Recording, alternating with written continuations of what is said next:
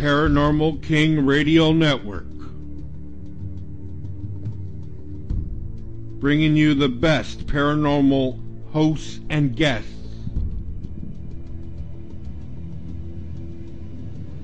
Bringing you the best paranormal shows and features.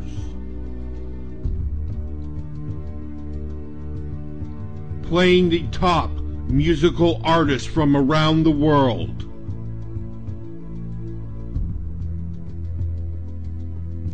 Paranormal King Radio Network.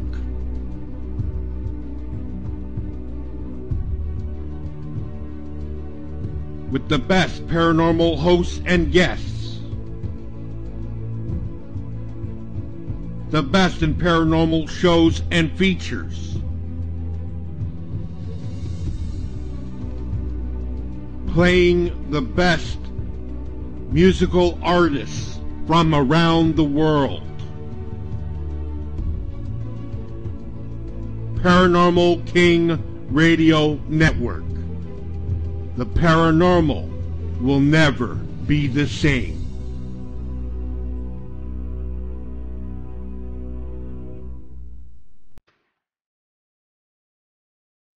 You are listening to Paranormalities and Ponderings with the Casper Paranormal Team. Brought to you by the Paranormal King Radio Network and hosted by Frank Lee.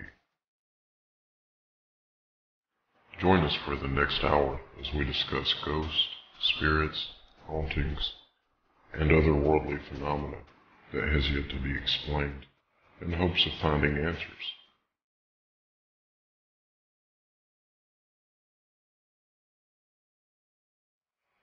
This show is meant to be a resource for those of you who, like us, seek to find answers to the unknown. We hope you find it informative and enjoy the show. Once again, thank you for listening.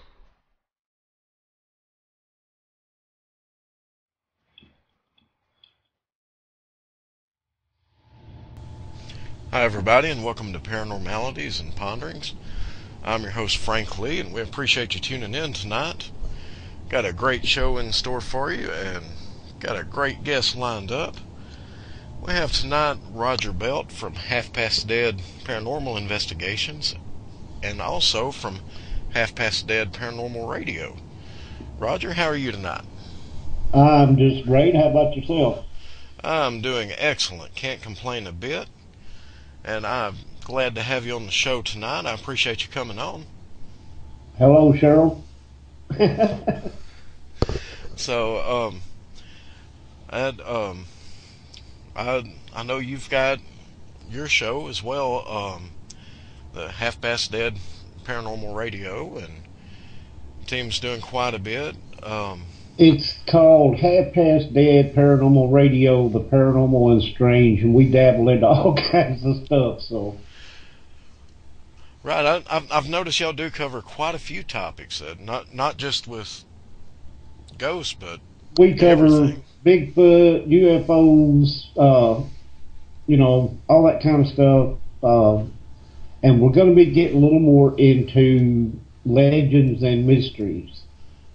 That's awesome, and I like that kind of diversity with the show and with the team as well, because by definition, paranormal is anything outside of what can be typically explained. Another accent. That's my southern fried accent, folks. Right, and for anyone that doesn't know, Roger is. He's one of my neighbors just a little bit to the north of me. So that will explain his accent. And so tonight, you got two Southerners on here that like to hunt ghosts. and I have to say, Roger, when I first talked to you about coming on the show, I'm going to tell on you a little bit. You gave me the best bio description that anyone has ever given me. And you gonna make a brown man blush. That when I asked Roger about when I asked Roger about his bio, he said, well, there's not much to it. I'm just an old country. He said, I'm just an old goat that likes to hunt ghosts. And that was, at that, I told him that was the best bio I've ever heard, because I have yet to hear anybody come close to one that creative. I mean, there's no way to top that. Well, I mean, I'm a country boy. I live down here in West Tennessee, and we're not fancy down here. I don't even have all the fancy equipment that these high-tech groups have and everything, but you don't really need it. That's right. I'll agree with that. Would I love to have a FLIR? Yeah, I would, but I'd love to have about $5,000 I could spend on something else too. That's right. That's right. You sound quite a bit like me on that. I would love to have the money set aside that I can spend and everything on something like that. So I definitely can relate to that. But you're in such a good area because for Tennessee, you've got so much history there. There's places that and it's on my bucket list. I gotta say, in fact, there's some down there around you that's on my bucket list, like Sloss Furnace and places like that. But it's not really about going where everybody's been and all the big places and making a name or anything like that. I got in this basically to answer questions for myself and to help people. And so, if I get to go, we did a hospital up in Fayetteville recently, and it wasn't, a client call like, yeah, come help us, we're having all these problems. No, it's just it was the regional hospital, and they shut it down, built a new one. And the history of it is basically, it was a college from like 1909 to 1925, I think. And then the hospital took it over and tore down some of the original and rebuilt, and it's 3 stories and a basement. And we didn't get a lot of activity. I was surprised, but I did get one EVP that I managed to bring out. It was like a child going, ooh. Right. And I love the fact that you're saying that, because you don't hear many teams anymore say, exactly. We went to this place and we didn't get crap there.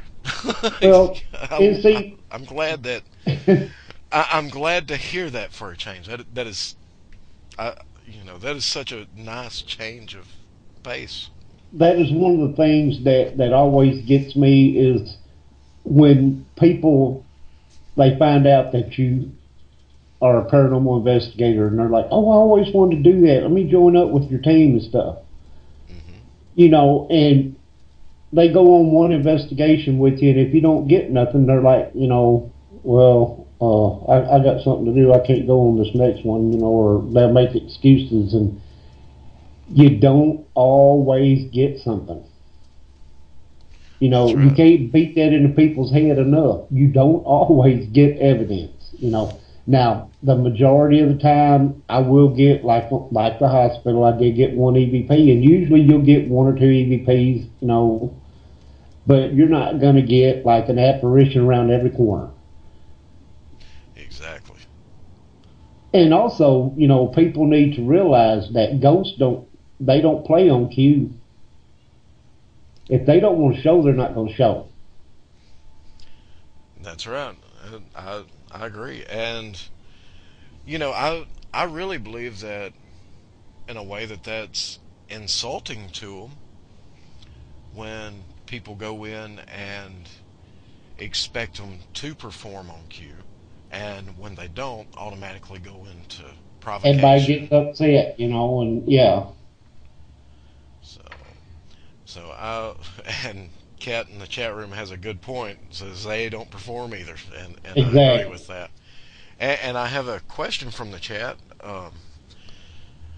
from King there, who who was asking about the big O word, and well, The big old word. right, the big O word that's only 4 letters. Orbs. What's your take on orbs? You really want me to say that? I have a philosophy. You know I'm going to go there. I have a philosophy on orbs, and most of the people that know me know my philosophy on orbs. When an orb comes up to my face and says, "Hey, Raj, I'm an orb entity," then I'll put it down as evidence. If it don't, or it don't turn into an apparition in front of my eyes, it's a piece of dust, a bug, what have you. Right, right, and that's what I've heard quite a few people say is to, in case of orbs, break out the orb repellent and yeah, there you go. They'll show a can of Pledge. Yeah, I never thought of that. So I'm going to have to do an ad with that on it now just because you said that. we'll have to work that one up. Yeah, I know just the person I'd send that one to. Well, yeah, we'll definitely get that one set up. And here it is. We're supposed to be doing a radio show, and me and you are too busy conspiring. That's bad. There you go. Yeah. Now everyone listening, you see what happens when a couple of country boys from the South get together, right? But no, I mean, I love what I do, and we don't do a lot. We're not constantly, out investigating and everything, but that's fine. I do the radio show every week, and when a call comes in or we get a place like the hospital up there, we're off and running, And if we get terribly bored, I know where a few good cemeteries are. So we're never without if we really want to get out and do something. Right. And now, I know that you recently done the hospital. Now, how many cases would you say that y'all take on that are like private residences or businesses that like the help cases? Around here, there's really not a lot of them. I think most people are scared to admit that they have something like that going on because the first thought that enters their head is, well, if I get somebody to come over here and everything and, the neighbors see it, they're going to think we're nuts. Right. So, it's kind of slow around here most of the time. And then every now and then you'll get one that you wish they hadn't called you in the first place. We read the last residence that we did was one of those. Mm-hmm. And how can I say this without sounding like I'm a nut? Our team leader, our team founder, who is Dusty Ward, he's a good friend of mine, real great guy, another one of your Southern boys. We were investigating this place in the next town over from us there. It was kind of a little bit out in the sticks. And it was a double wide. Now, when I got there, I walked around and the guy was showing me this, that, and the other thing. We were out in the backyard, out by the tree line where he claimed this stuff was going on, right? I turn around and the first thing I see is 2 telephone poles, one on each side of their trailer with a big transformer on it. Bing! Exactly. EMF out the, 90% of what was going on with them was probably from that. But I got to tell you about the snake. Okay, and our founder, like I said, Dusty's a great guy, right? Always willing to do anything to help a client. Right. Well, I was in, I think, one of the front rooms. I was in there doing some EVP or something, and he was in there with with the lady that lived there, and they were in like the little utility room where the back door is. Now, up on the shelf, and tell me how this is up on this shelf, right? But up on the shelf is a little tree, or it's a tree, and wrapped around this tree is a 15-foot invisible anaconda. And yes, I did say invisible anaconda. Wow. Okay, she says, it's wrapped around that tree. Well, he's trying to help her out, right? So he reaches up there and he acts like he's grabbing this snake. And he's got his hands like maybe 6 inches apart, you know. He says, am I getting it? She says, no, it's bigger. So he spreads his hands out and he's showing us demonstrating how he got the snake, right? And that was so hilarious watching him demonstrate how he got the snake and got it out of the house. But anyway, so then he opens his fingers up to about 10 inches apart, right? And he says, have I got it? Yeah. So he unwinds this imaginary snake from around the tree. And he's got it. And she says, you don't have it by the head. It's biting you right now. Okay, so he moves his hands up a little, like he's moving his hands up a little further. He goes, have I got it? And she's like, yeah. And he goes, open the door. She says, what? He says, open the door. I can't let go of this snake. So she opens the door, and he drags this invisible 15-foot anaconda out of the house.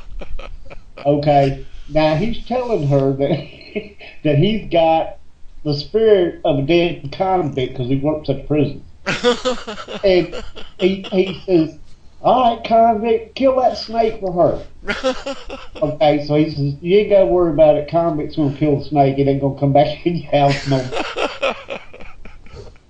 And this was after we left the house. We stopped up in town at the McDonald's and just kind of pulled over the parking lot. We was all out there talking. We were laughing so hard.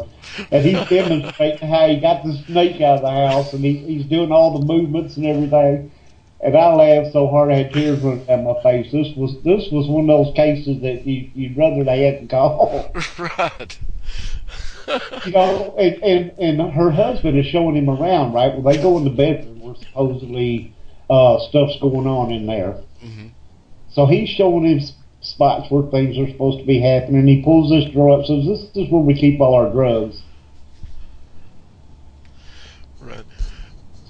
So now, did the husband see the snake too? I have to. Well, I don't know if he saw the snake. He wasn't in there when she was showing Dusty the snake. So I don't know what he was doing at that time. But it was so funny. You know, I mean, in a way, I was kind of glad because I needed a good laugh, but in a way, I wished they hadn't called because I could have found something better to do. Well, but at the same time, that you can't find anything much more entertaining that is true. Than wrestling a 15-foot ghost anaconda. Right. Now, correct me if I'm wrong here, ghost or no, anacondas live in the rainforest where the water is, right? Well, I think rainforest and tropical regions of Tennessee. Well, we weren't in a tropical region, I promise. Right. Now, Real Lake's about an hour away and everything. Now, we should have told them, wouldn't we? Yeah, we'll take it down to Real Lake and turn it loose, you know, and that's the humane way to get rid of an invisible snake. Right. Right. As long as the invisible snake is humanely disposed of, you don't Exactly. Right, because you don't want to get PETA involved or anything like that, because they take the way that you treat invisible animals very seriously. But anyway, that was one of the more funnier ones that we did, and we did one over there, same town, where it's a little bitty house. Mm-hmm. But now this kept going on and on and on. They kept calling us, you know, you need to come back. We got portals in here, blah, blah, blah. Well, anyway, the first time we went, we found out that the daughter mm-hmm. is gifted. Okay? Mm-hmm. And now don't get me wrong, I'm not saying anybody can't be. Right. You know, I have friends that are psychic mediums that I believe in wholeheartedly. Cheryl's one of them. Right. But, and this girl, I believe she might have actually had a little bit of something going on. But where it started getting funnier and funnier is when you find out that everybody in the house was gifted. Oh, wow. And they weren't, how do I say this? Her daddy and her stepmother. So the stepmothers, and it started getting real funny because she said, this was the first time we went over there. They were all gifted, and all this was going on, and we, with the help of the daughter and everything, crossed all these ghosts over and everything, and everything was supposed to be cool. We left. Well, then we get a call back, and I didn't go on the second call. Dusty went. Him and another guy went. But anyway, then me and another guy went over there. Right. And the stepmother's telling me, well, the Native American spirits in my family didn't know that I knew I had the gift. Right. But now that they know I have the gift, they're going to give me more gift. Okay. And I'm telling him, I'm like, we got to be at that house over there, in about 30 minutes or so. We're going to have to get out of here. Because I had to go before I busted out laughing. Right. And the poor girl, I felt sorry for her because, like I said, I don't think, and I'm not saying this in a bad way, I don't think Elevator went all the way to the top. Okay? Right. For the best way I can say that. So the stepmother and the dad, I'm sure, took advantage of the situation. Mm-hmm. But anyway, and then I think Dusty said he got called to come back over there again, and the girl's telling him that she's got 7 portals, or was it 11? I can't remember. There's a bunch of them in her bedroom. Well, her bedroom was about the size of an average small bedroom. It was probably 10 by 12, maybe. Right. With a little closet in there. And she's telling, there's portals all in this room, and there's one in the closet, and I kept hearing stuff scratching on the, there's something there scratching at the wall. And he said, I opened the closet door up, the first thing I see is a mouse hole. Right. He said, I know what's scratching at the wall. So you found the portal. Yeah, he said, I found the portal. He said it was about 2 inches around. But anyway, that just shows you what you run into, and you know as well as I do, you probably run into some of this stuff too. Right. Well, that's like you mentioned, the one case with where there was the mobile home, and directly next to it's the huge power transformer, and they had the high EMF readings. That I've seen. There was a case that we helped someone with not too long ago. That this was a woman that was having hallucinations, and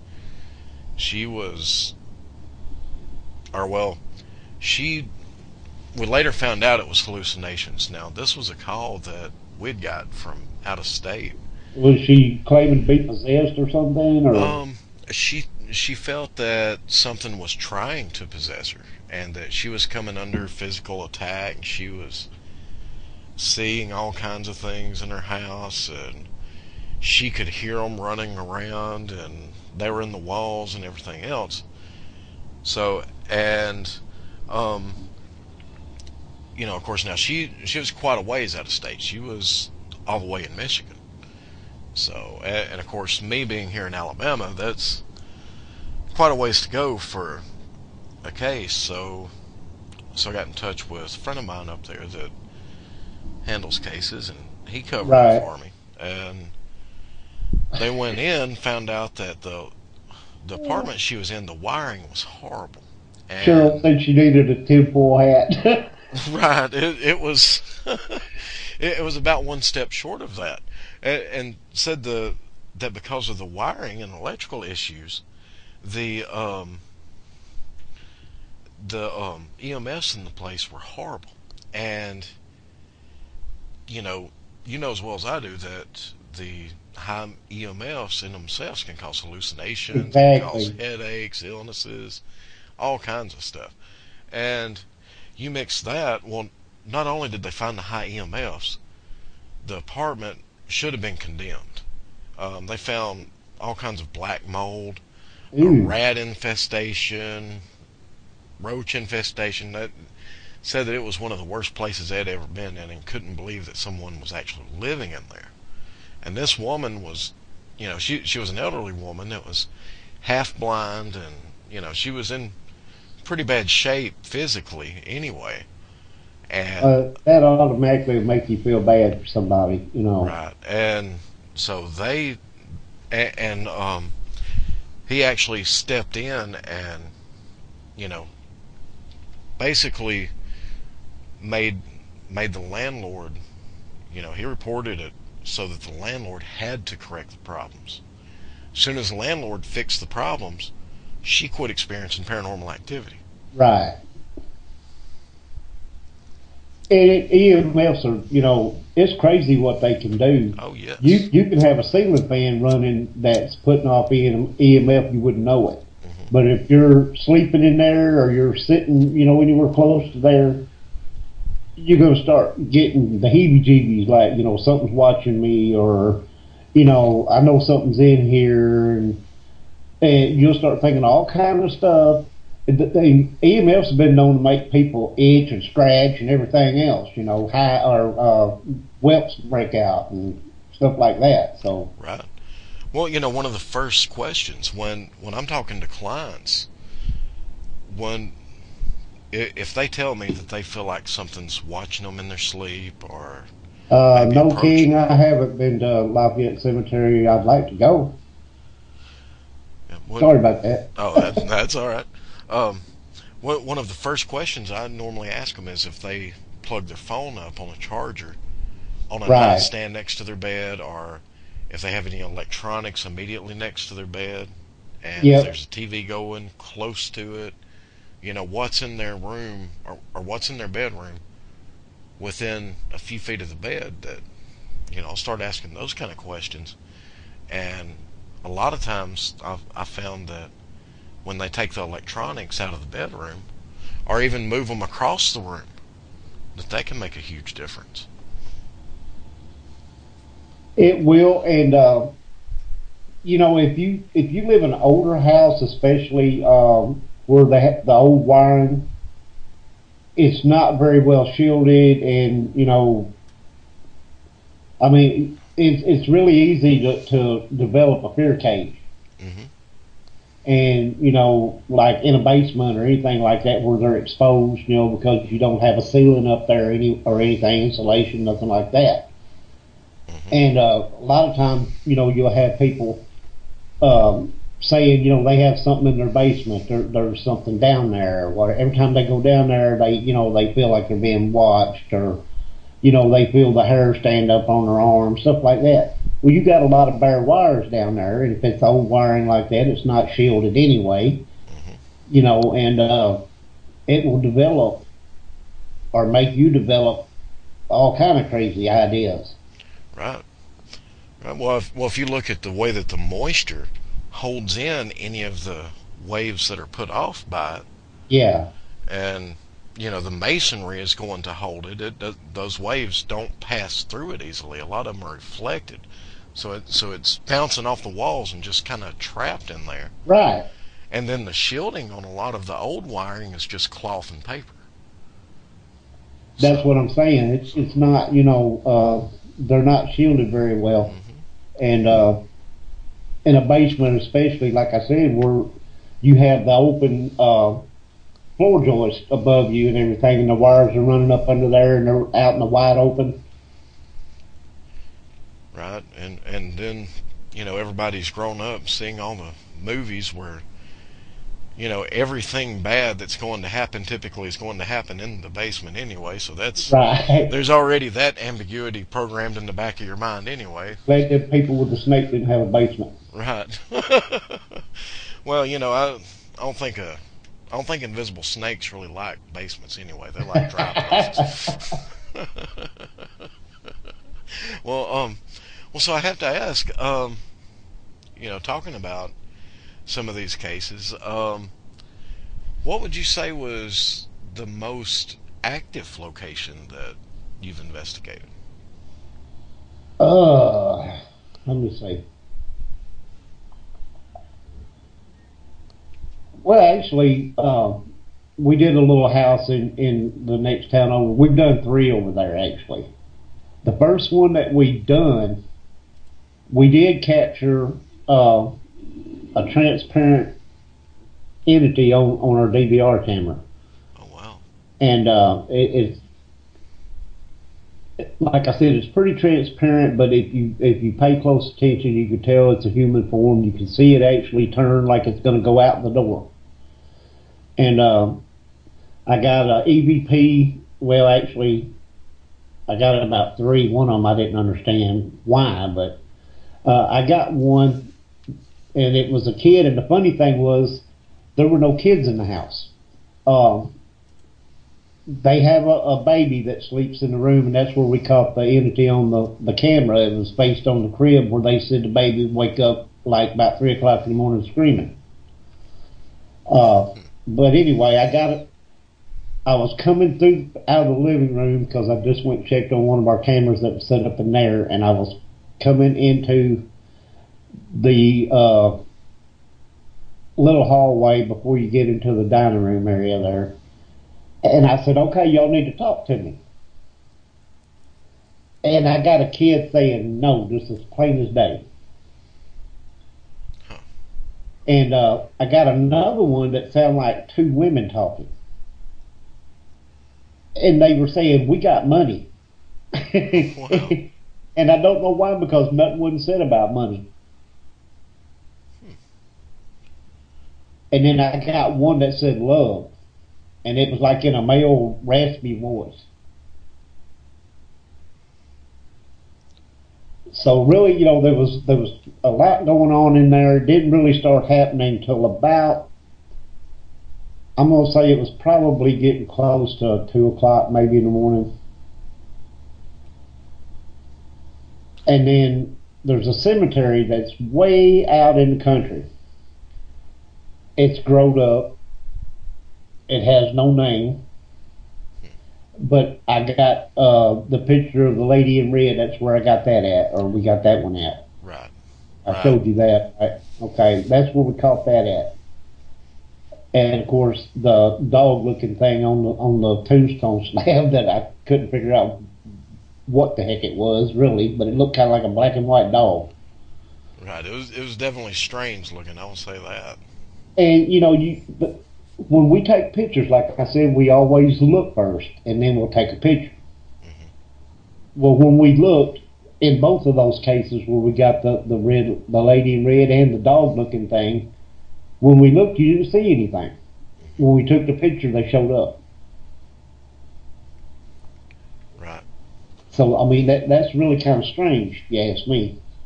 Mm-hmm. I agree, and that brings me that brings another point to mind for me. The other day we were talking about the cameras, the digital cameras, and right. Some of the older cameras, the Polaroids, and when everyone was using the 35 millimeters and everything else. And I was going to ask you your opinion on what your personal preference is for your investigations as far as still photography goes. I have a little Samsung digital that I use. And people didn't used to think digital cameras was good for that, but I don't have any problems with mine. The only problem that I have with mine is in the view window. When you take the picture, you have the view screen on the back. And the picture will only stay there for a couple of seconds. And then if you want to look at it again, you got to pull it up in the thing, Well, if I'm taking pictures at the time, I'm not going to want to go into my library and look at the pictures and everything. I'll wait till I get done, when I get home, and then I'll look at my pictures. I'll usually pull them all up on the computer and look at them, where I can see them in bigger size, but that's what I use for my stills.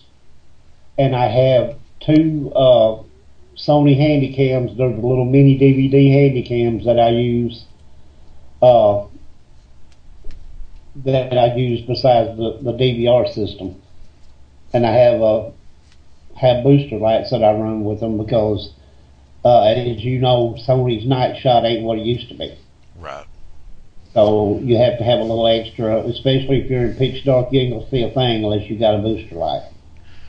Right, and that was kind of interesting the other day when we were talking about the way that Sony came about with their recall with the night shots. Right. I thought that was hilarious too. For those of you that don't know what I'm talking about there, when the night shots first came out, they were extremely powerful, and they were so powerful, in fact, that if you were in well lit conditions and turned on the night shot mode, given the right clothing, you could see through that clothing. And when people discovered this particular feature, needless to say, that camera became very popular, especially with guys that wanted to go to places like the beach or just the mall, whatever. There were a lot of guys that bought handy cams with the night shot, and when Sony put out the recall, I forgot how many million of them got sold, and during the recall they only got a few thousand of them back.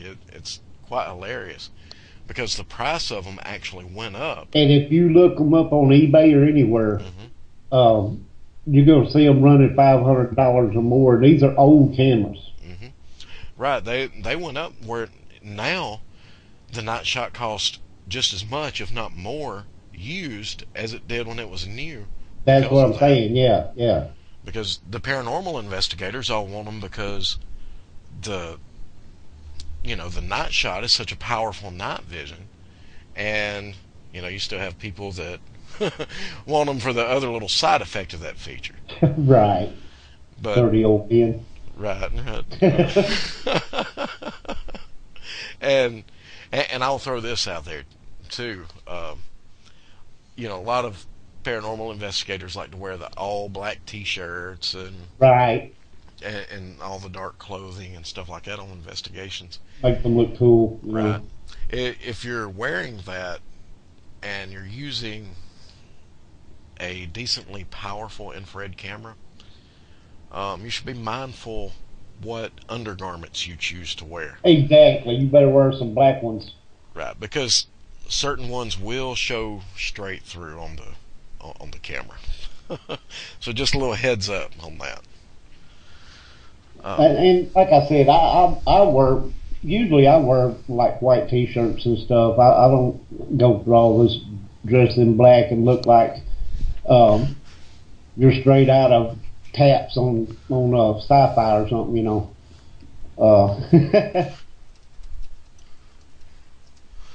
Right. I seen a picture the other day that it showed a picture of I think it had the guys from Ghost Adventures on there, and we can get into a whole nother topic on that one. Right, and I think it had them on there, and then it had like a rock band on there, and it said which one is the rock band and which one is the are the paranormal investigators, and the way it looked, the way they were all lined up and standing, you couldn't really tell the difference. They were dressed and posed about the same in the pictures. Hey, we're being warned here. Donald said this is a family show, guys. That well, all we can say is, we're putting information out there for, preventative use. Now, if anyone misuses that, we can't be responsible. So they don't get their unmentionables put on the camera, Right. And we'll have to put a disclaimer out there. There you go. Yeah. Don't do this at home, folks. Right. But, so covering the cameras and stuff, that I'm sure you can recall the days when everybody was saying that digital photography would never be accepted as right. That's what I was saying earlier. Right, is the paranormal as useful in paranormal, and now it's changed so much. And we also talked about Thanks, Donald. yeah, and we also talked about the audio. How everything's gone to the digital audio now. But Right. and when we're talking about that, you brought up a very good point about the mechanical cassette recorders. And if you The could, little analogs, I love mine. hmm Like I said, I get more EVPs on my little analog recorder than I do my digital, hands down. right, and the point that you had made talking about, a lot of people have steered away from them because you get the tape hiss in the background and everything. Exactly. And What people don't realize, though, is that motor running in the background when you're recording creates a white noise effect hmm that gives spirits more to connect with than a digital. Digital don't put that out. So, you're running your digital recorder and your white noise, whatever you got it on. If you're using white noise, you're going to have it playing on something. With a digital recorder, you don't have to do that.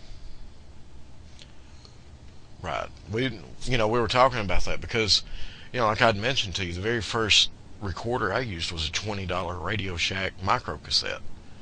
And I jokingly said how happy I was when I upgraded from my Radio Shack brand to the Right. Olympus Radio Shack brand. I think mine's a Sony. I'm not sure. Right. And it's kind of funny. Everybody now will go out and spend $100 on a digital, Exactly. then spend Yeah. $50 on a noise generator and That's everything what I else. was saying. Yeah. So that was that was an excellent point that you brought up.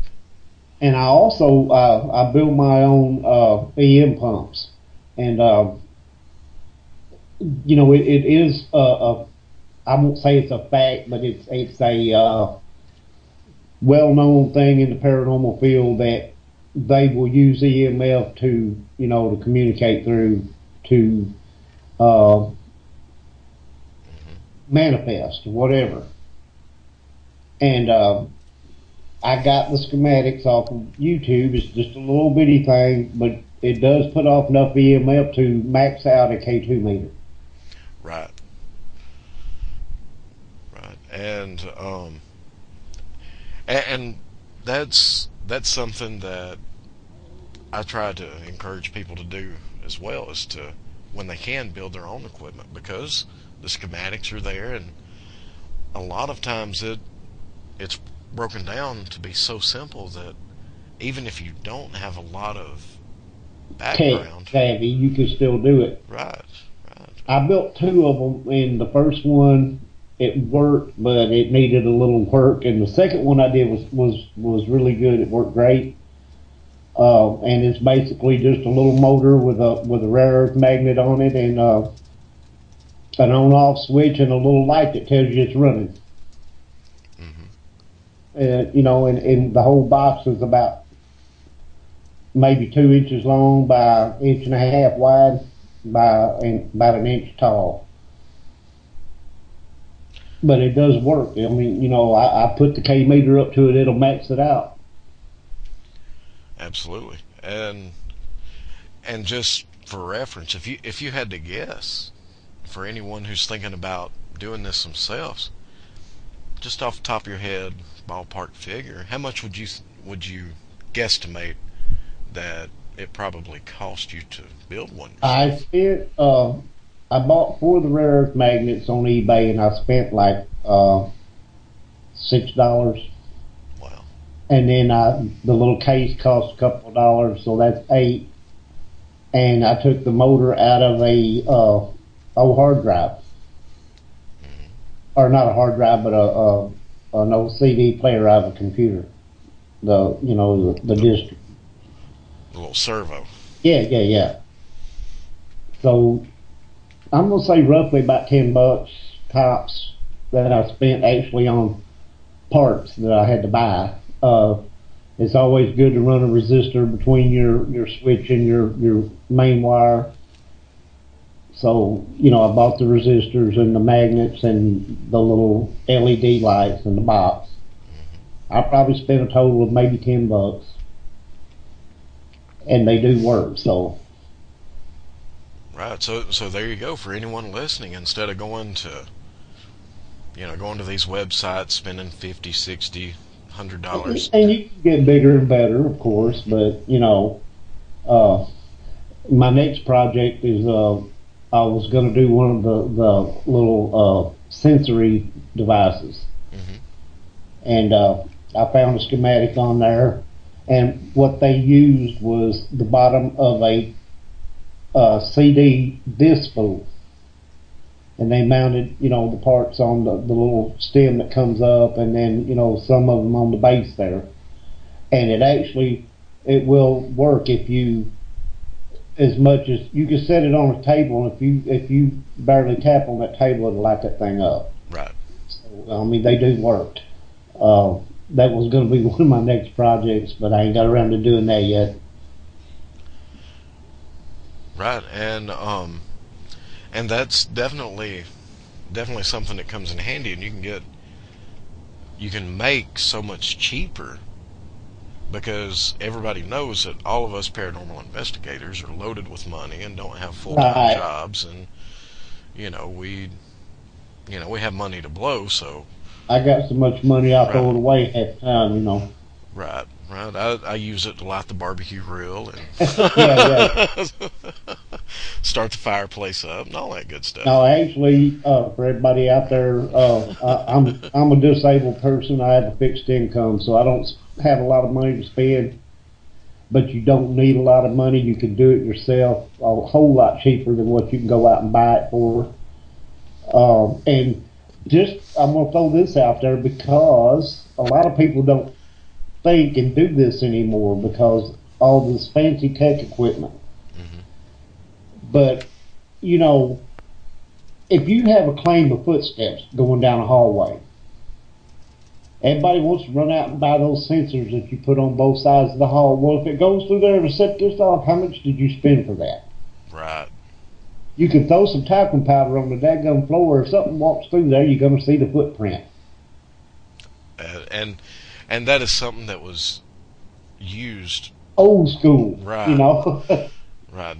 That's when you're getting back to the basics. Exactly, but you can. That's what I'm saying. You don't need to spend a fortune, and you don't have to have all the high dollar equipment to get good evidence. You really don't. Right. And think about it. What is, you can go to a dollar store or something and pick up some of the powder for like $1 or $2 versus tying up nearly $100 in a geophone. Exactly. That was the name of what I was trying to think of, geophone. That's what I was going to build, but and I'll get around to it one of these days. King says, does the infrared camera the best equipment in ghost hunting? One of the best things you can have, and that's one thing I will spend a little bit of money on, is an infrared camera, because you can't see in the dark without it. I would agree. And you don't want to use flashlights, because that defeats the whole purpose. Why are you going to go investigate in a dark place if you're going to have flashlights on? I definitely agree with that. Cheryl says she has a thermal. Well, good for you. I want one. Send that booger right on over to my house. That the thermal is it comes in handy. I just saw your comment there. Yeah. For anyone listening that's not in the chat, we're talking about money, and I just posted a comment in the chat. I said my ship finally came in, but I was stuck at the airport. I always said when my ship came in, it'd be a little rowboat with a hole in it. Right, it'd be the dinghy. Yeah. Be like the one on the Andy Griffith show where they captured a criminal because he went out in the boat with a hole in it. Right. Right. And that's why I love putting out this kind of information about how to save money and, you know, do your own equipment and not tie up everything, not fall for every gimmick that you see out there, because there are plenty. There's so many. And the ghost hunter stores out there, they're in it to make money, people. I don't care what they say. Right. There's so many things. It's the same thing that they sell at Walmart, you know, the hardware stores, whatever. They'll slap ghost hunting on the label, jack up the price, and I'll tell you a little secret. You can go to Walmart and buy a infrared battery operated field camera that you strap to a tree, infrared. yes, And you can mount that sucker anywhere you want it, and it will take pictures of anything that passes by it. yes. We And actually it runs use you about those. $100, which is not bad for a good, battery powered camera that you ain't got to run cables to or charge all the time. Well, you just change the batteries in them. Yep, we actually use those. I have to give props to Donald. He came up with that idea, and And it's a good idea. yes, he came up with that idea about a year ago, and we have had some fantastic results with those. And it you know it really does a wonderful job. And a lot of people don't know, but you can take video or still images with them, either one. Right, exactly. So, but yeah, I love putting out these money saving ideas because, you know, like we were joking about before, you know, there are very few people that do paranormal investigation full time. Most of us work full time jobs. Most of us are on tight budgets. We're having to struggle to buy that equipment, and so why struggle so much if you don't have to? Well, the thing about it is the money that you spend on that real fancy, expensive equipment could be spent for fuel to go to, the next place you're going. Exactly. If you were going, like when we went to Fayetteville, it was a 3.5 hour trip up there and 3.5 hours back. We spent probably about $120-$140 in gas. Right. And especially because I know that you don't just investigate locally, you do some fairly extensive traveling, and that can add up fairly quick because just your fuel costs, then you've got your lodging and well, you got that, you got your food, you got your lodging, you got and you don't know what other little surprises are going to lay in wait, like you might have a blowout or or what, there's always something. Exactly. And for something about the area you're in, there's a ton of history there. You've got your Civil War history, your Native American history. There are so many, there's a lot of sightings of your cryptozoological creatures in that area. And Right. My daughter lives right across from a Civil War cemetery. oh wow. And I mean, it's not just Civil War. There's, other people's buried there, but it has a part that is just a Civil War cemetery from back, during that time.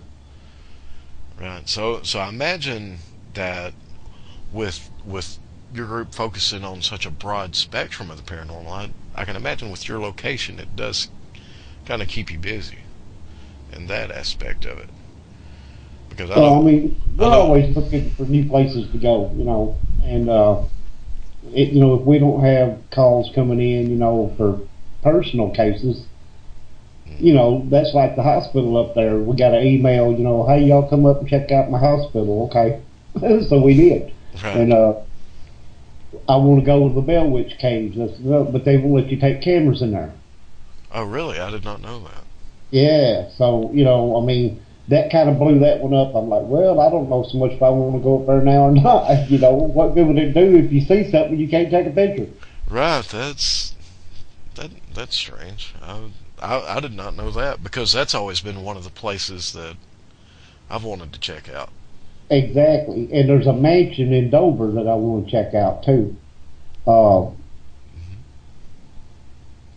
It's going to be a little difficult because the lady that owns it, she's an elderly lady. She doesn't live there, but she won't let nobody. They got a fence around that thing. She won't let nobody in there. I don't know why.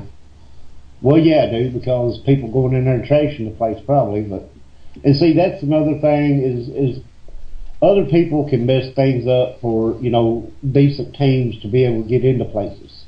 Yes. Dover also has the Civil War battleground up there where they had the cannons on the river. And I've been there with my family, just because I'm into the Civil War stuff anyway. And actually, we've been up there a couple of times. I never even actually thought about going up there, and I don't know if they'll even let you go up there at nighttime anyway. But I would love to go in there with, some equipment and everything and just see if I could capture anything going on in there. I'm sure there's got to be some kind of residue left over from that. Right. I would agree.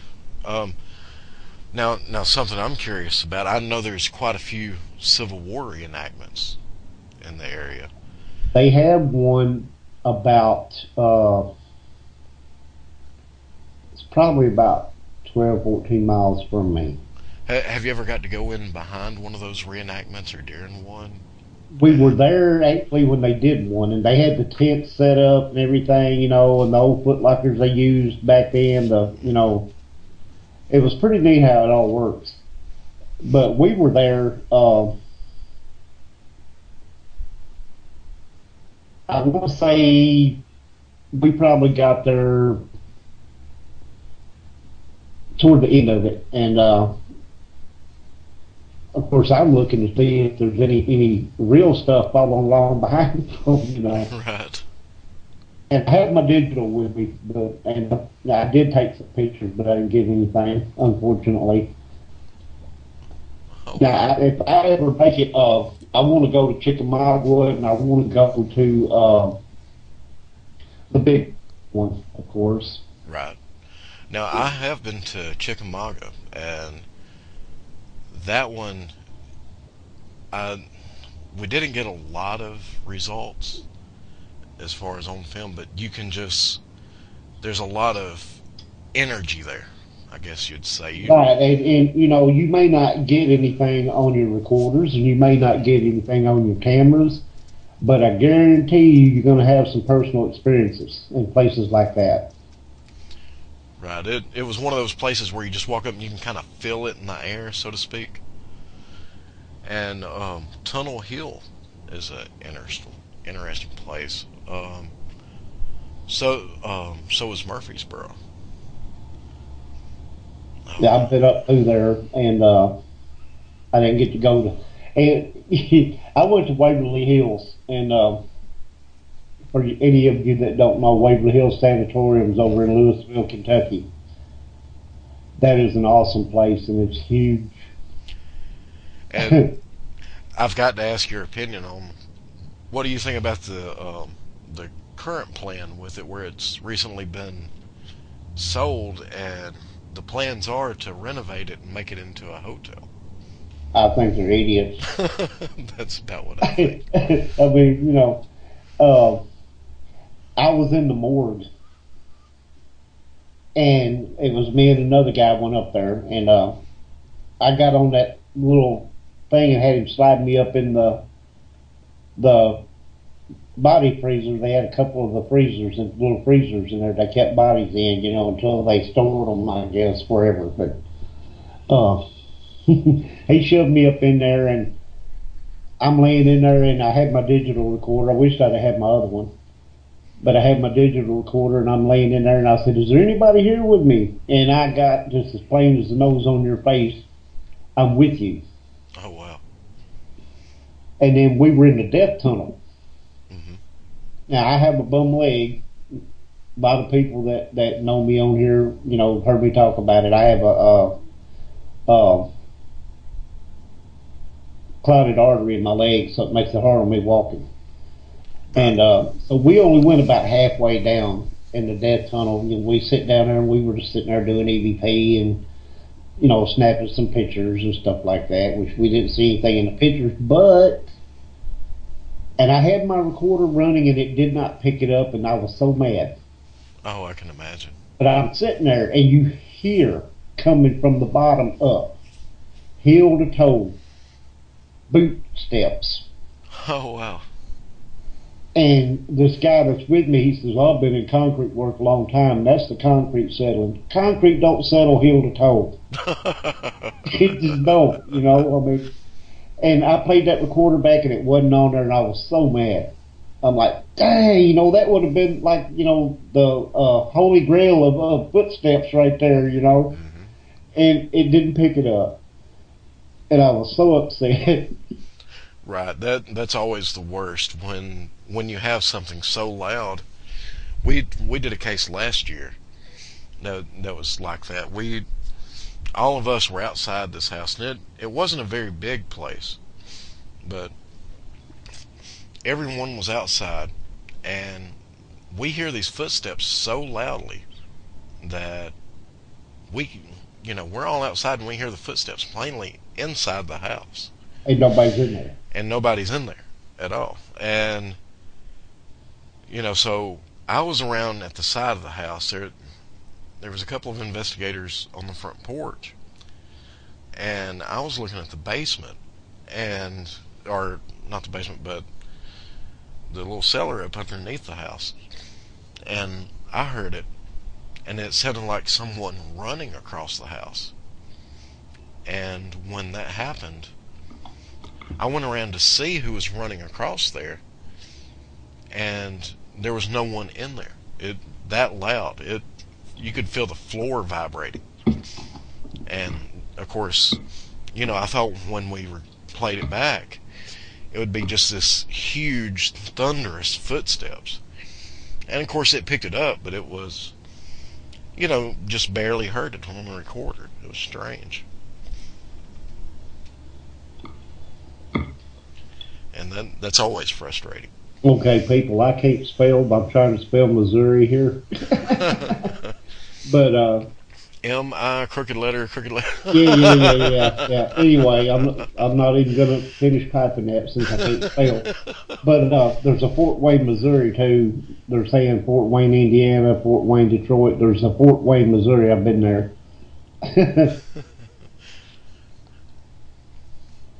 But yeah, I mean, I know what you're saying. It's just so aggravating when you hear this stuff. You know, it's kind of like if you're in a location and something touches you, but you don't have it on a camera and you don't have it on a recorder saying I'm touching you. You know, it makes you angry because, you know, I'm excited because something touched me, but I'm mad because I can't prove it. Exactly. Oh, and Kat has the proper spelling of Missouri there for us. M-O. Oh, okay. Hey, I like them abbreviated versions anyway. But yeah, you know, something touches you or something, and you're like, crap, how am I going to tell people? They're going to say, it's kind of like the big one that got away. Exactly. Misery. But, you know, it's stuff like that is just, and we were on the 5th floor, and the story is that a nurse hung herself right outside of room 205, I want to say, 205, 206, something like that.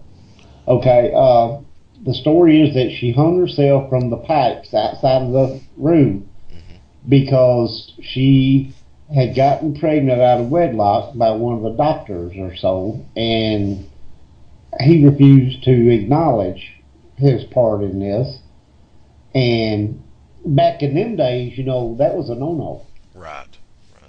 So she supposedly hung herself on these pipes, and there was a story about another woman being pushed out of the window in that same room there next to where she hung herself. Now, also, I heard that they took her in there and they aborted her baby. Anyways, all the stories. But I got an EVP right there where she supposedly hung herself, and right outside of that room that said, "Help me walk." Oh, wow. Now, to enlighten people on what they did there. Some of you may not know, trying to cure the tuberculosis patients, they used all kinds of crazy stuff. They would sit them outside. They had like these balconies that went around this building that were like these big balconies, and they would sit them out there because the fresh air would help them. And I have pictures of them sitting out there with snow blowing in on them and snow on their blankets and everything, and they were outside in this. Also, they would do things like stack sandbags on their chest trying to compress their lungs. And they would remove some of their ribs to give the lungs room to expand. Okay, now, if you remove your ribs, you can't stand straight and you ain't going to walk worth crap. Right. So, I could understand the lady saying, help me walk. Exactly. It made sense, and I'm like, at first I'm like, help me walk, and then it dawned on me, this was probably one of the patients who had the surgery where they removed some of her ribs or something and she couldn't walk, like she wanted to. So, I mean, that was good. I love that. Yes, Waverly Hills, Brian. And that was basically the height of what we got. Well, no, I take that back. I got an EVP of a moan, and it sounded just like something right out of a cartoon. In the cartoons where they do the ghost cartoons, and you hear them go, woo. Right. It sounded exactly like that. Huh. And it was kind of low, and I enhanced it a little bit where I could hear it better, and it sounded just like something out of a cartoon. I ought to send you that EVP sometime if you hear it. Right. I mean, it was creepy. It really was. It was, ooh, like somebody in pain or something. Right. That reminds me of one that I got a couple years ago. That you hear a moan like that, and then a door slam. Right. And but it's not like a normal moan. It's. Have you ever been around someone when they died? When they drew that last breath and you hear that death moan? I was in the room with my mother. I watched her take her last breath. It's got that very distinct sound to it. Yeah. I picked up a EVP at a place that was a rehab center and an asylum. And I caught that. It sounds like a man, and you hear what sounds like a death moan. And then immediately afterward, you hear a door slam. Well, no, that one sounded like a man. Like I said, it was like, ooh, But my mother, and it's hard to talk about it because, I watched her do it. And right. when she took that last breath, and it's like, and kind of, that's a sound you just don't want to hear. Right. Right. It very unnerving, to say the least. That's. I'll ask this: what would you say is the most comical EVP you've ever got? Comical. Okay, I'll give you one. This creeped my daughter out, but I thought it was funny. Of course, I've got that kind of sense of humor. Right. But her and my son-in-law, who was her fiance at the time, lived in an apartment up here in town. And it was an old house that had been converted, had like one upstairs apartment, two downstairs. Mm-hmm. Well, they come over to my house one night, and they're like, we've got this shadow figure. We've seen it, here, there, and yonder in the house. Will you come over here to investigate? Of course, my son-in-law, he was kind of into it too, so he wanted to do it with me. and I almost feel bad saying this now, but because I don't provoke as a rule, but I did that night because I knew something was there, and it just wasn't. I could feel it. It just wasn't cooperating. But anyway, make a long story short, I got two good EVPs in there. One was in the living room. They got a fireplace just before you go into the hallway that goes, where the two bedrooms are, the kitchen and all that. And I'm standing there in the living room. I'm using my analog recorder because I love this thing. But I said, "Can you make a sound?" And I knocked on the fireplace, like that. Right. I said, "Can you knock on something like this?" And I knocked on the fireplace. When I played the recording back, I had two voices on there. One was male and one was female. And the female said, "Get him." Huh.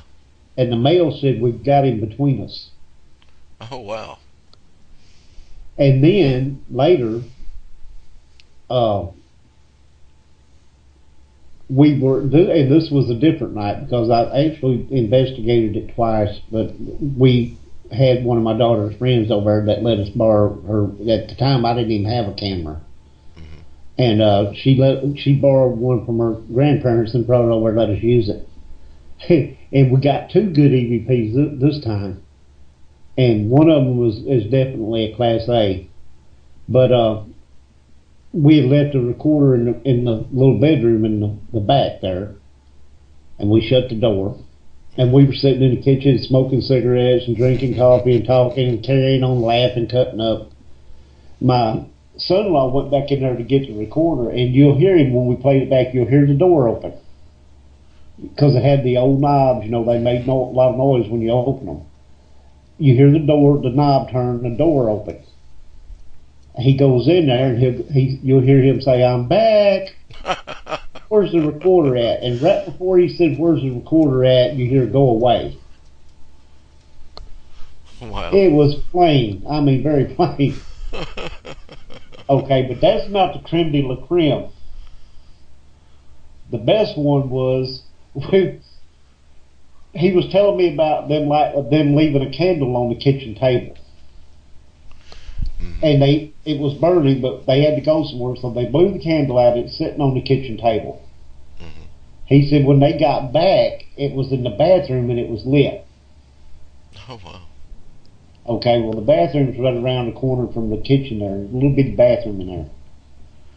So we went in there, and he was telling me about the candle sitting on the bathtub being lit and blah, blah, blah. We turn around, and I come back out into the hallway, and he's right behind me. And I said, "Where the hell are you hiding at?" And when I played that thing back, it said, "Right behind you," and had an evil little laugh at the end of it. Oh, wow, that's awesome. And what really ticks me off is that tape went missing. Oh, no. I cannot find it. I keep all the tapes, and I could not find that tape. It's gone. That sounds like my luck. Where it was, where we were at. I had it labeled where we were at and everything, and it's just gone. Oh, no. But that was the best one, though. It right behind you. And I was laughing, and my daughter was like, "Oh my God!" She was about to have that gun fit, and I'm laughing. I'm like, "That's so cool!" Right. That's a typical reaction. Because that's what you're doing it for. That's what you want, Right. And she said, "Oh my God! Oh my God!" I said, "Calm down. I thought it was cool." And then she wouldn't let us come back and investigate no more because you're going to tick it off and it's going to be all after me. I said, "You're the one that asked me to come do this, And it was funny. It was. I was like, "That's so cool." Right. That's. I can imagine from the sound of it the look on her face when she heard that. Oh man, she was like, "Oh my!" And her eyes were about as big as $50, And she's like, "Oh my God!" So now that brings me to another question, and this is one that I always enjoy this myself. You go in.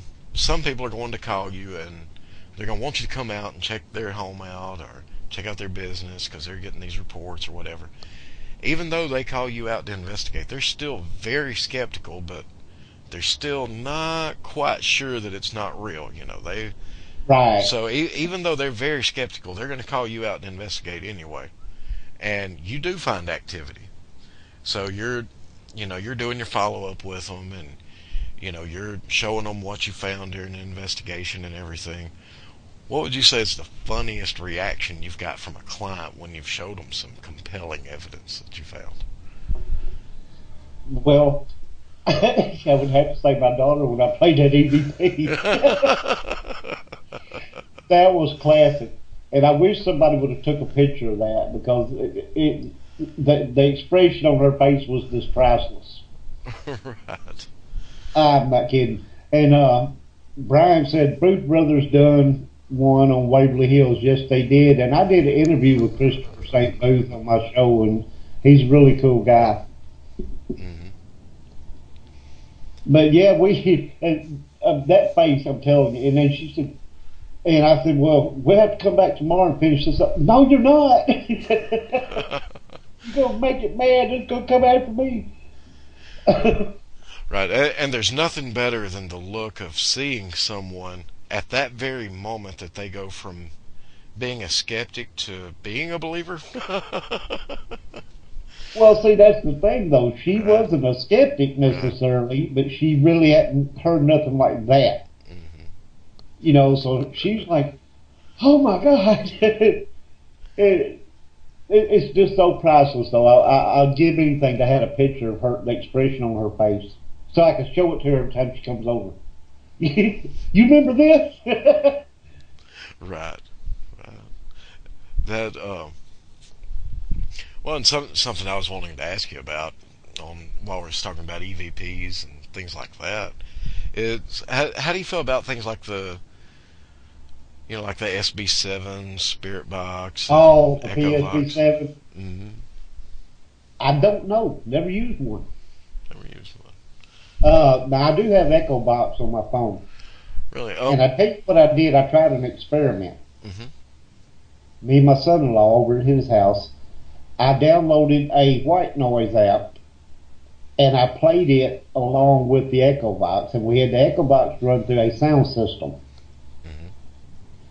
And yes, we were picking up responses. One of them was talking about a grave in the yard. And we got 2 or 3 names on demand. So, you know, I mean, really that's how you know when something's working, is if you can get, we asked how many spirits were in the room, and it said 3. And then we asked, you know, what are your names? And we got 3 names. Right. So it's hard to deny that, you know, when you get it. So, but it was an experiment, like I said, with a white noise app, and we had it run through a sound system where, because you can't turn Echo Box up all the way without running it through external speakers, or it'll squelch real bad. Right. Right. Now, So I will say this about Echo Vox. We've been testing it for the past several months, and Donald there in the chat room, he can vouch for this. Donald's our operations manager. He's one of them that, you know, I can't brag on him enough. He's, you know, he he does wonders for the team. He helps us out in a lot of ways, and he's been helping us with the testing on it. And we've tried it on several investigations, and he can vouch for this, that some of the results we've got from it have been just fascinating. And you will, because it's different from, you know, like the PSB7. It don't play radio stations. You know, it don't skip through radio stations. Right. And instead of the possibility of picking up a DJ making an announcement or something like that, it's a live microphone with just some white noise. And normally I'm the most skeptical person you'll ever meet when it comes to phone apps. And I was too. Right. But that one is one that we've been given a serious look to. And I sit there and run it here in my bedroom one night, and I unhooked my computer speakers and plugged them in there so I could turn it up. Because, like I said, it'll squelch real bad if you don't. But I sit here and let that thing run, and I'm sitting here, you know, and I'm just casually talking. Now, I haven't mentioned this yet, so everybody, I have a friendly spirit that lives here in the house, but it stays in this bedroom most of the time. My wife actually saw the shadow figure of it. I haven't seen it, but I know when it's here, my dog goes nuts and gets under my desk, won't come out. But anyway, I sit there and run this thing one night, and I'm, talking. I said, "Well, are you in here right now?" And I knew it was because my dog was doing its funny little thing. And I said, "Do you hang out in here a lot?" And I got yes, very, very plainly. And I don't remember. I asked a few more things, but I got a couple of hits on there. I got yes, and I asked. I think I asked age, and it was like 65. Right. And I've been told by someone who claims to be a medium that said that he was the elderly gentleman that was here, like, he didn't live here. He was here before the house was built. That's what he was saying. But now I got 65, and that would put it. This house is probably. I'm gonna say this house is probably pushing over 100. So I don't see that, but. Right. And I will say this as far as the Echovox goes. One particular case that we got some extremely good validation for it was an investigation we did back in August or September. It was a place that Donald had investigated before and knew quite a bit of history on, but it was my first time investigating there, and I set up the Echovox, and we were doing an EVP session with it. And as we're asking questions and answers,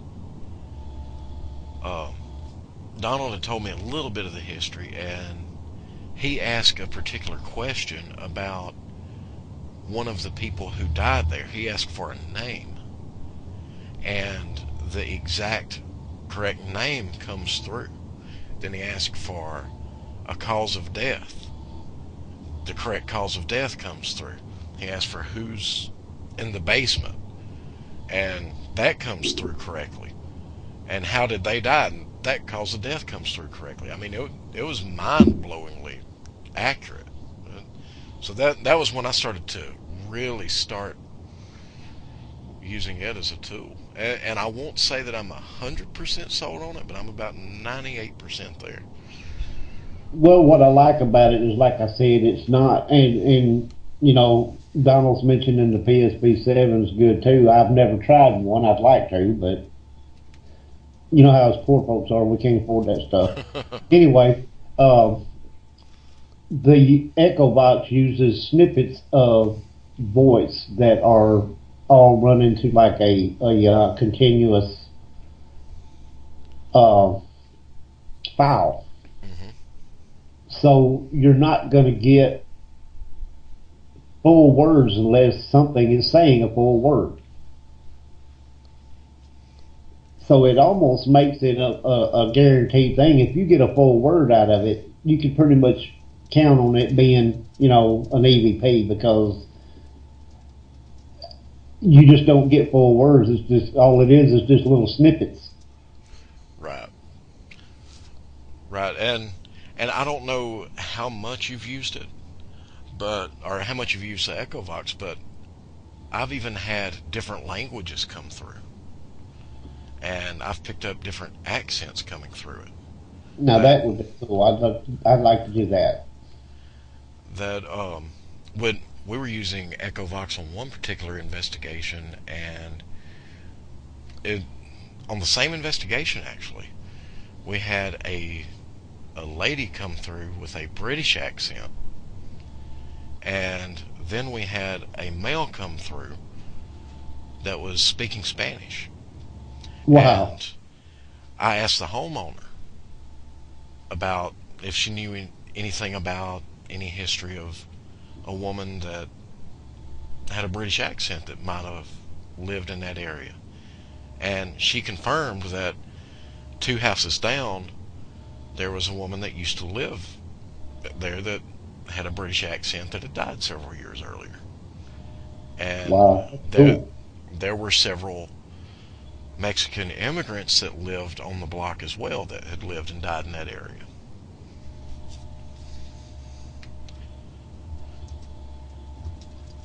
It was quite fascinating. And Now, I've got to ask you, Mhm. what is your thoughts on the obelisk? Because I don't put much faith in it. With the obelisk, I don't have much faith in those either. I think it's just it spits out random words, and you might be lucky enough to just have something come out of it that sounds close to what you were asking. You know, I just don't believe too much in those things that spit out words on a random basis like that. Right. I'm not exactly sold on those. It's too. That's one that it would take something very, very compelling to really, truly sell me on it. I'm not going to say that it couldn't work, but I'm skeptical. I'll just say that. But King, the Echo Box and the Spirit Box are pretty much just like using a recorder. The only difference is you get the stuff in real time.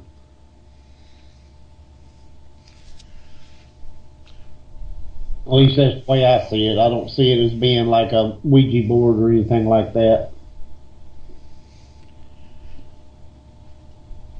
right. So well, what would you say your thoughts on the Ouija board are? I don't have one. I don't want one. And I don't use one. Right. I mean, pretty simple, you know. I would agree, and when people ask me about it, you know, there's always the argument about, oh well, it's harmless, or no, it's dangerous, or you know, there's both sides of that argument. But Right, and people saying, well, if you know how to use one and how to close it, when you use it, it's not a problem and everything, you know. I don't buy that whole closing thing. right, and aside from that, I mean, at the same time, someone could, you know, it could be said that using a, you know, something like a Echo Vox or a Spirit Box or even an EVP session may be similar as far as you're attempting to make that connection. Right. But, you know, even despite any other reservations that you might have about the Ouija board, there's really no scientific or no solid evidence that you can get from an Ouija board, whereas from EVP or something you have a solid record. Right. That's always been my personal opinion. Somebody was making an argument with me about something the other day, and I used EVPs as an example. You know, they were saying something, you know, and I said, well, you can't prove that. But when you get an EVP to a direct question on a recorder, that's proof that you actually talked to something that wasn't there. Right. Or it was there, but you couldn't see it. Right, absolutely. You know, polyester clothing doesn't rustle around and make intelligent responses, or you know, wind doesn't. Wind ain't gonna say my name's Andy. Right. Which was an EVP we got. I asked, you know, for a name, and it said Andy. Right. Now, this was at my daughter's house where they live now. They live out in the country, next town down from me to the south there. And we were out there just goofing around one night, me and him, and I had my recorder out there, and I had my little Sony night shot with me, which, and I feel ignorant as hell because I forgot to turn the night shot on. And I'm like, man, it's not showing up, you know, and everything. And I knew I turned it on. Well, what it was is I always leave it on night shot, so somehow it got turned off and I didn't know it. I'm like, my night shot's not working. I can't see anything. And but anyway, we had been out, and there's a field out behind his house, and it's fenced off, and there's a gate there, and there's a little shed back there where he keeps his lawnmower and stuff like that. Well, he said that he was out there and putting the lawnmower up one day, and he got a weird feeling like something was out there. Mm-hmm. So we go out there with the camera and the recorder, and we're standing out there, talking to apparently nothing because nothing was answering. But when we were coming back, as we were coming through the gate, I made the comment, you can follow us up here, but you can't stay. You got to go back. Right. Well, right there when we came through that gate is where I said that, so I know where the EVP was. And the EVP said, I belong here. Wow. Okay, then we go up further, and there's a tree out there in his yard, which is up, not far from the front porch there, or side porch or whatever. Right about when we got there, a voice came right out of the air and said, I ain't staying. Huh. And it's hard to say that those aren't intelligent responses. Well, the thing about that one was it was a disembodied voice come right out of the air, right in our ear. And the recorder also picked it up, so I had it on my recorder, and I have the EVP saved. Wow.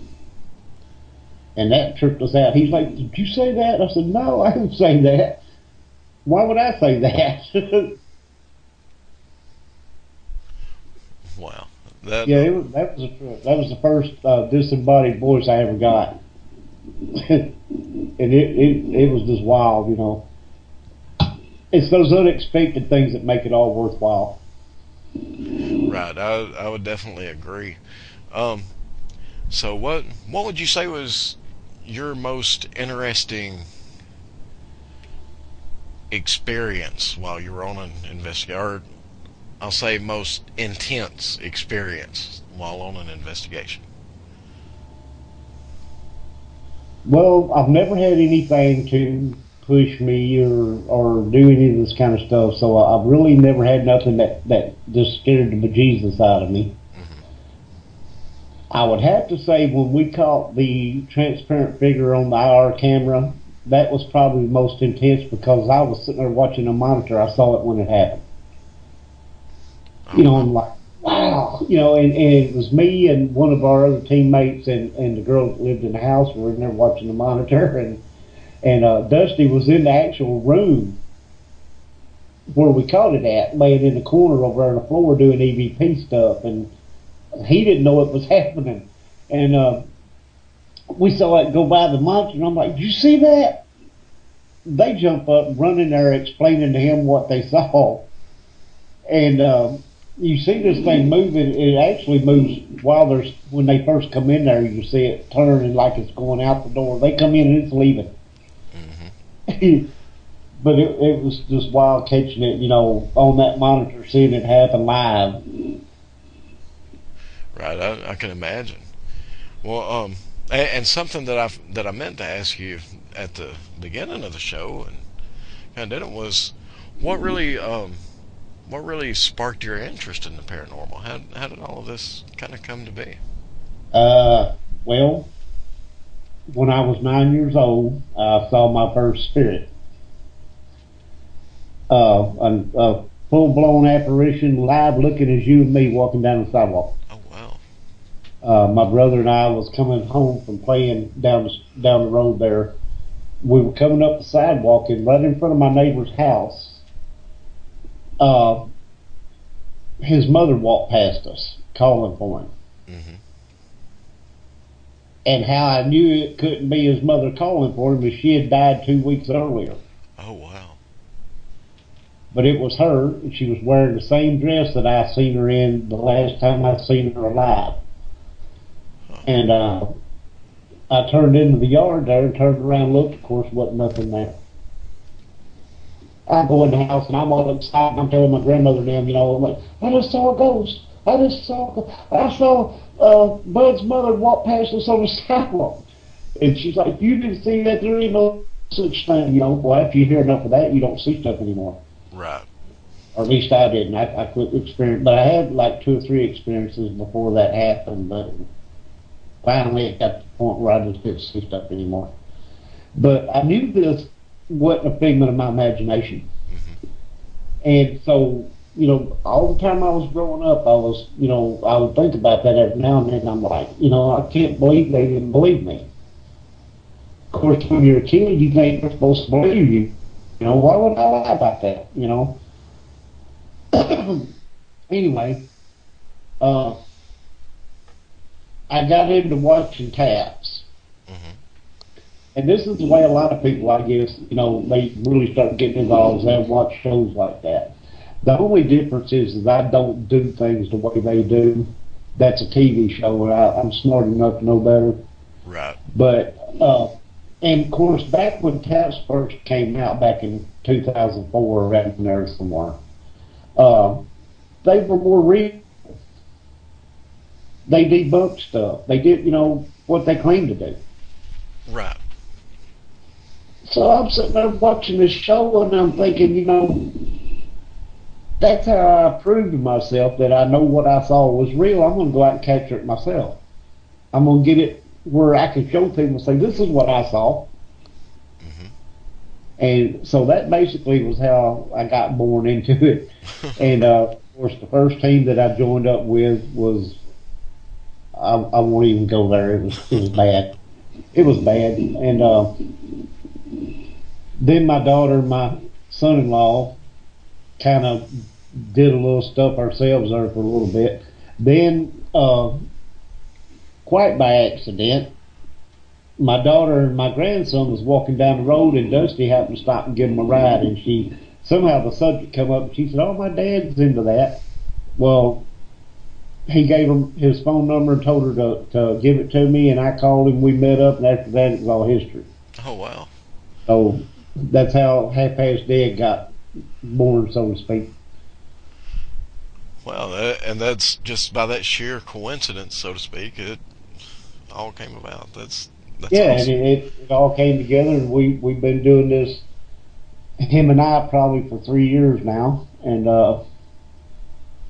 well, actually, I know it's been 3 years, but off and on all together, I've probably tinkered around with it for about 12, but it didn't get really, I guess, real until we hooked up, you know, and got our team going and everything, because everybody is interested, but nobody's loyal, you know. I mean, Right. when it gets down to it. Everybody's like, oh yeah, I want to do that, you know. And like I said, if they go on one investigation, you don't get anything, you ain't going to hear from them no more. Right. And then finding serious investigators that are willing to commit the time and effort. Exactly. And you've got some that want to investigate because that's exciting. Right. But when it comes to the hours of review, they can't. They got to work, or they got this going on, or they got that going on, you know. Right. And that's something that most teams run into. And it's hard because, you know, review, I tell people all the time that you can figure for every camera, and this is factoring in multiple cameras on each investigation. Right, you know, if you're running a DVR, you got hours of DVR video, you got your handheld video, you got your how many recorders you're running, and you know, by the time you get through all this stuff, you put a good day into it anyway, if not more. Right. Right. I usually tell people that for every hour of audio or video, that you can expect about roughly 3 hours to review it, because you're having to, if you think you see something, you have to go back, rewind it, review it. Or if you think you heard something, you got to go back, you got to mark it, and then you got to, you know, and by the time you get through your audio recorder, you've done spent 2 or 3 hours right there. Exactly. And good, because just 1 hour of audio, you hear something, you're not sure if, you think it might have been an EVP, but you want to go back, and you've listened to it time and time again, and you want to make sure that it's not the wind, or it's not something that can be explained. So you're listening to the segment before, and what's going on there, what's leading up to it, and yeah, it definitely gets time consuming very fast. So it will eat you up, and it will. That's what I'm saying. Nobody wants to put that time in. Everybody wants to do the investigating and everything. The exciting part, and then once that's done, they're done until the next one. Then they're ready to go. Well, when we going to investigate now?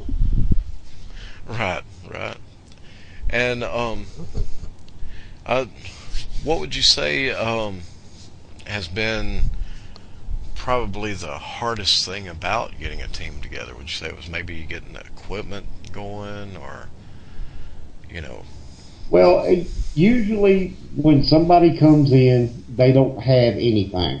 Okay, they won't have a recorder, they won't have a camera, they won't have anything. And I tell people, when they start talking about all this, well, I want to join the team and do this. I said, well, go get you a recorder. At least have a recorder when you show up. If nothing else, have a recorder. And one guy, we actually had one guy that did. He went and got him a recorder and stuff. And he had a little digital camera and stuff. And he actually turned out to be fairly decent. And then he up and disappeared. And then he messaged me on Facebook one day and says, I'd like to come back and do this again. I said, what happened to you last time? Where'd you go? And if you did come back, how long are you going to be here this time? Right. And there's always the, the not knowing. There's some investigations you may be there overnight, some it may be several nights. And we picked up, we have one female teammate and me and Dusty, and that's our team right now. Mm-hmm. Every now and then somebody joins in with us, but most times it's us three. And we picked her up on an investigation, actually.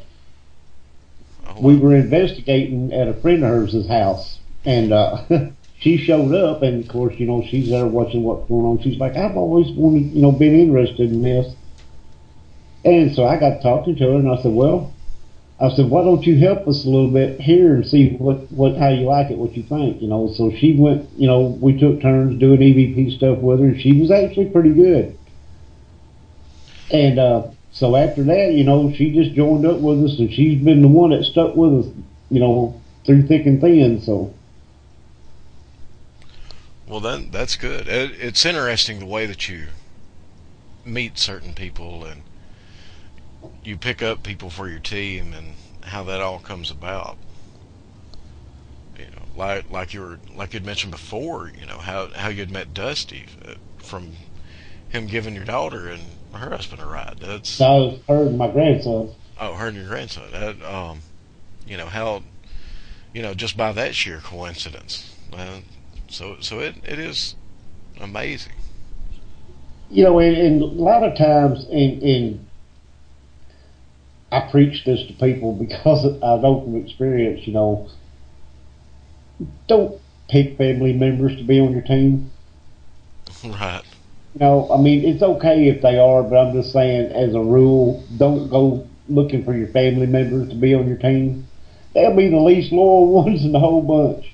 And expect you to understand every time they tell you they can't go because, the cat died or whatever, And not knocking anybody if you got a cat, but just form of speech. They'll make up the weirdest, silliest little excuses why they can't go. Or right. And then you got the ones, and I got to bring this up because this happened to us on this last one we did where the snake was.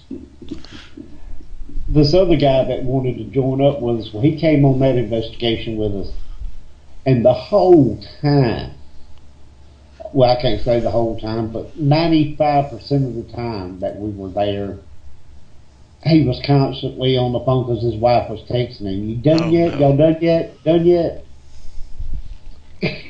That would drive me. I would have to go into. That would drive me nuts. I'm not kidding. But my wife don't do that. She's pretty good about it. She doesn't like that I do it, but she doesn't try to stop me from doing it, and she doesn't hinder me when I'm doing it. But this woman was texting him every 2 minutes, and I'm not even kidding. Wow. And so when I told you about we stopped at McDonald's, we was talking. He rode with me, right? So he couldn't go until I went. And we were up there. We were talking about. Well, he walked off over there by himself, and I saw him doing the texting thing, so I knew what was going on. He come up over. I said, "Mama mad at you?" Yeah. I said, "Well, I guess we better get you home then." Yeah, I'll let everybody in on a little secret. You know, the whole thing about cell phones putting off EMFs, that's not really true. That's just something we come up with about putting them on airplane mode and turning them off during investigations for people like that. Okay, I might be lying about that. Well, I mean, I don't normally turn off my phone in case an emergency happens because that's the only way they can reach me. But but my wife won't call me, Right. Unless something does go on, or and normally other people don't call me late at night like that, so I don't worry too much about anybody calling or anything or interfering. But Right. Well, and one thing about it though is really when you have to truly be mindful of the cell phone is when it's really critical is like during EVP if it's going off, or if you're taking EMF readings or something like that. But outside of that, it's not going to have much effect. I mean, it's cell phone in your pocket's not going to affect a picture that you take or what's on your camera. Heck, I even use mine to take pictures sometimes. Right. So I have seen some people that were overly militant about the no cell phone policy, but Right. you have to use common sense. Well, I mean, you do things respectful to the rest of the people on your team and to the client if you're at a client's house or whatever. You try to be respectful with the phones and all that stuff. Like I said, I don't turn mine off because if emergency come up, they couldn't get a hold of me. Right. But other than that, I'm not constantly texting back and forth, or my wife texting me, "You done yet?" Right. I haven't seen you post many selfies from investigations on Facebook.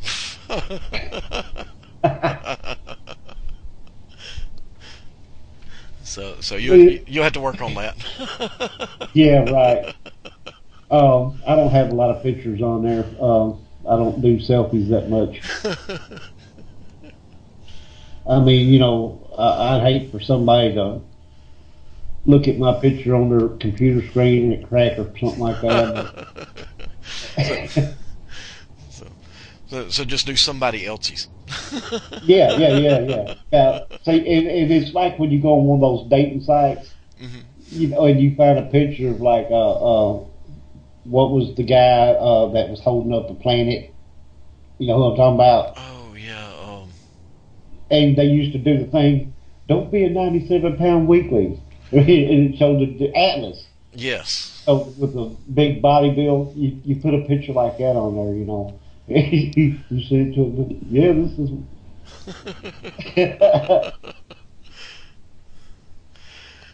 Yep. Atlas, yeah. See, Brian said Atlas. Yeah, he knew what I was talking about.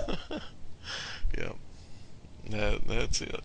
So, well, we don't have a whole lot of time left. So, Do you have any events coming up or Uh, something like that?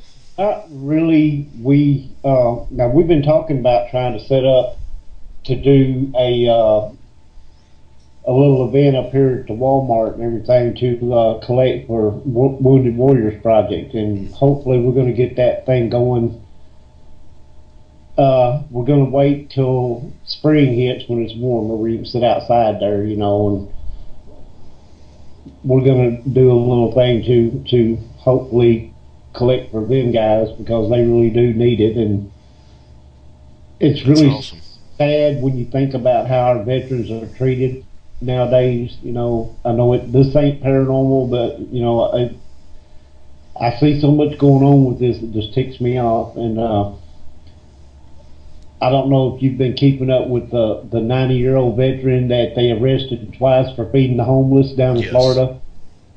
That just burns me up. Yes. I mean, you just want to go down there and grab this mayor by the nape of the neck, smack him around a little bit, and say, "What's wrong with you, fool?" Right. I agree. All the things going on in the world, and he's worried about that. Right. When you think about it, asylums and all that stuff were originally built as poorhouses. Mhm. And that's where they would put the poor people who had no means to take care of themselves, and they would, feed them, and they had a roof over their head. Why can't they do that now instead of making a law like that? Well, if you feed a homeless person, I'm going to arrest you. That's and to me that's absolutely ridiculous. I can't imagine any town, regardless of size, that doesn't have problems with theft, some type of drug use, some type of actual criminal activity that they're worried about a 90-year-old veteran feeding homeless people. Exactly. But we're reading about it in the news, and that's ludicrous to me. Prison inmates have TVs, coffee pots, you name it, microwaves probably, and everything else in their daggum cells. But you can't feed a homeless person because that's against the law. Right. There's something bad wrong with that picture. I definitely agree. And that's one thing that I really respect about you and your team is how much you do support the veterans. I respect that 100% as a Well, veteran you got to myself. think, the reason why we're able to do this show and everything right here and right now is because there's people out there in uniform protecting us and giving us that right. That's right. So, if not for them, none of this stuff wouldn't be possible. I absolutely agree. And if the way things are going with, and I won't even mention his name, we'll be lucky if we don't have a king/dictator before the next few years is up. It makes you wonder sometimes. Yeah. Anyway, enough political stuff. And next we're going to talk about religion. No. Right. Well, And Buddha. right. And if someone wants to get in touch with your team or find out some more information about you, what's the best way for them to do that? We have a website at www.halfpastdead.weebly.com. Okay, and I know y'all are on Facebook as And well. we have the page on Facebook, Half Past Dead Paranormal Investigations on Facebook.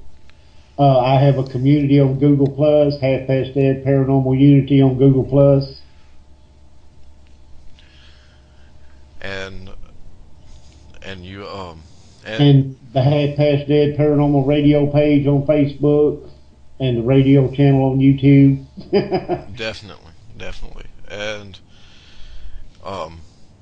you've got that. And one thing that that I truly respect too is you're one of those people that are out there. You're all about para-unity, working together with other teams, And that's how it should be. yes, that's what it's all about. There's too many people that are in the paranormal field for the wrong reasons, and that is they want to be number one so that a TV network will notice them and they'll get to be famous and make a lot of money.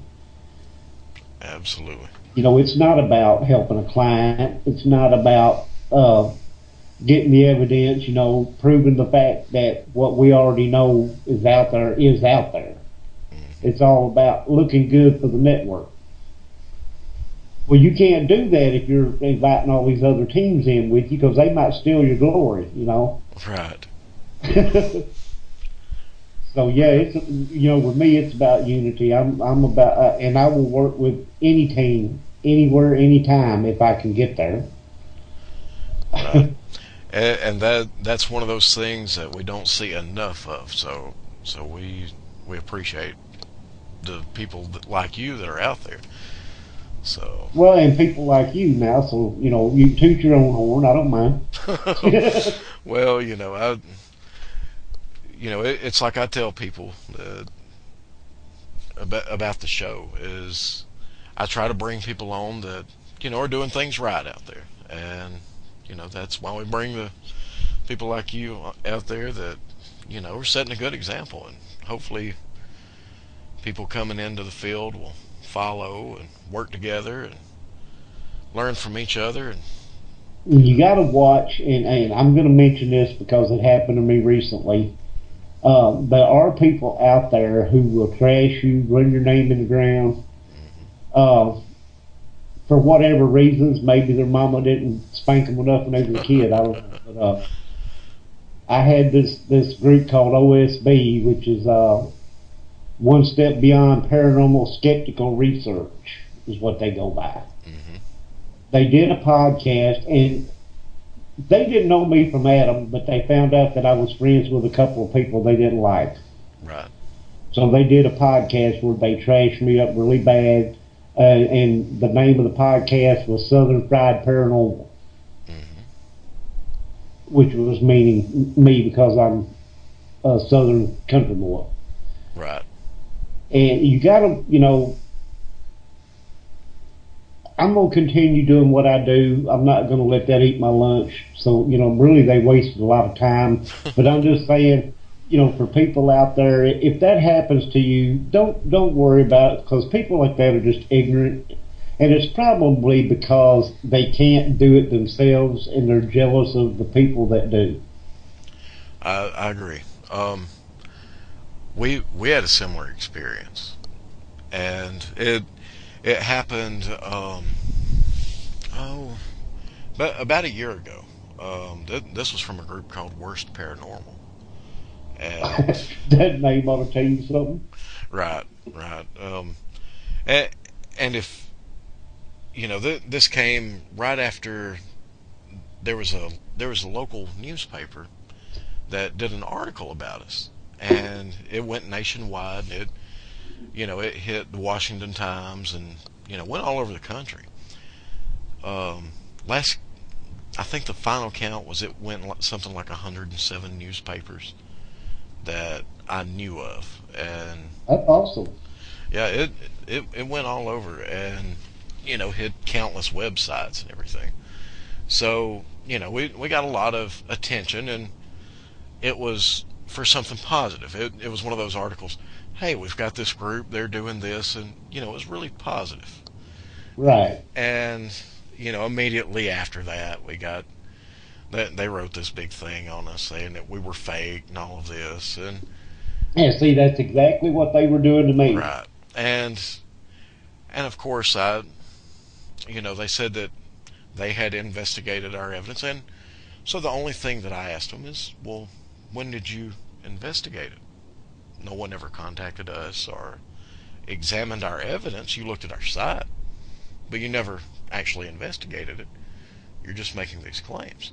And for everyone that they asked, all I simply did was sent people straight to their site for them to read the article for themselves.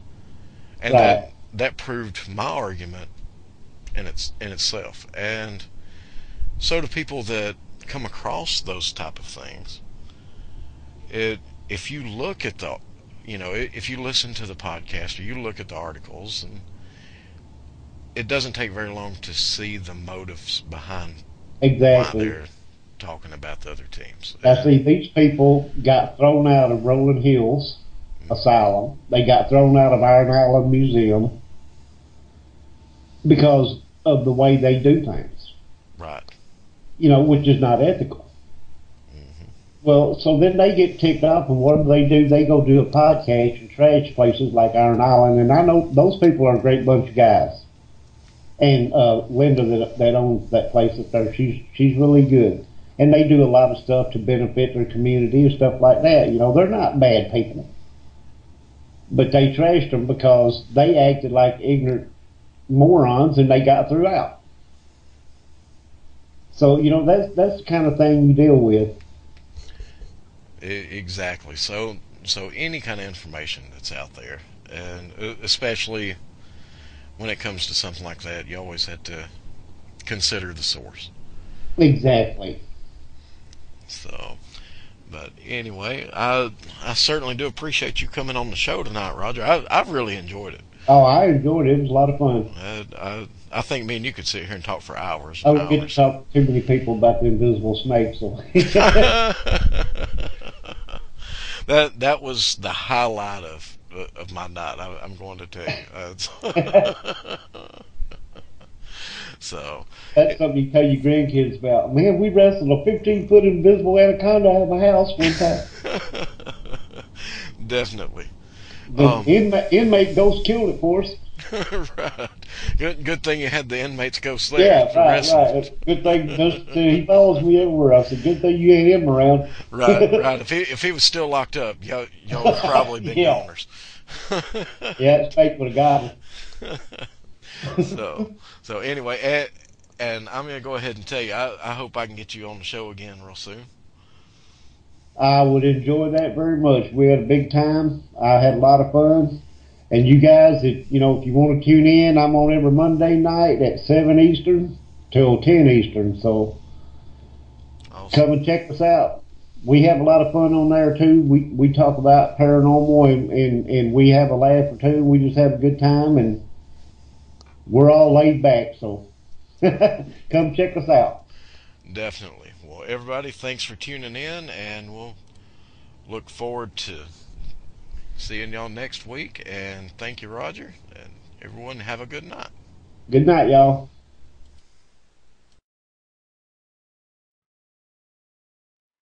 Thank you for listening to Paranormalities and Ponderings with the Casper Paranormal Team.